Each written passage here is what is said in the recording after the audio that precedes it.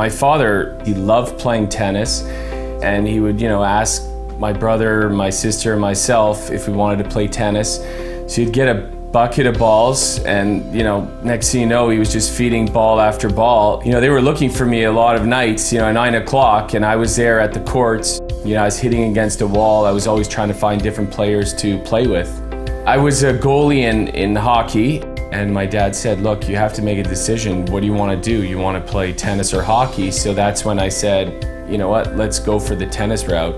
He was always committed. He took the midnight shift so he could be with us during the day while we were traveling, and he was able to be there and to monitor our progress and stuff like that. So we got into the car. He drove to North Carolina about 14 hours. He stayed there a few days with me. He left me there with a family that obviously he knew, and I was at an academy there training because there were 2 other juniors that were the top 1 and 2 juniors in the United States. So I'd have great practice and people to push me going forward. I went to nationals and I won them. I won the singles and doubles, indoor and outdoor, and then that's when Tennis Canada put me on the national team, and I started traveling all around the world playing all the junior international events. I remember when the first time I played junior Wimbledon from the juniors, and I was playing I believe it was the first or second round, and I was playing on the graveyard court where all the major upsets happen. And I was playing this guy, Jamie Delgado from Great Britain. He was like the number 4 player in the world. I actually got through the first set. I won the first set, and then I had to pull out because I tore my stomach. But from then on, I was like, look, I belong here, I should be here. Playing the actual Grand Slams and the ATP events when I was a professional, playing Wimbledon, the US Open, the French Open, obviously were major accomplishments for me and things that stick out.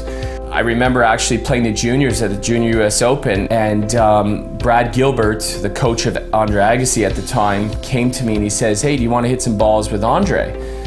So I just went on the court, and I remember all the people that are around.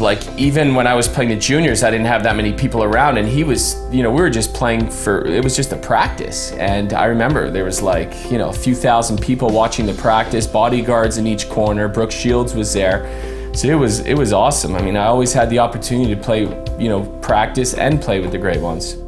I was on the Davis Cup team for about, I believe I was on the squad for 10 years in total, and I remember Louis Kay, the Davis Cup captain, had asked me, he said, look, I think you're ready to play?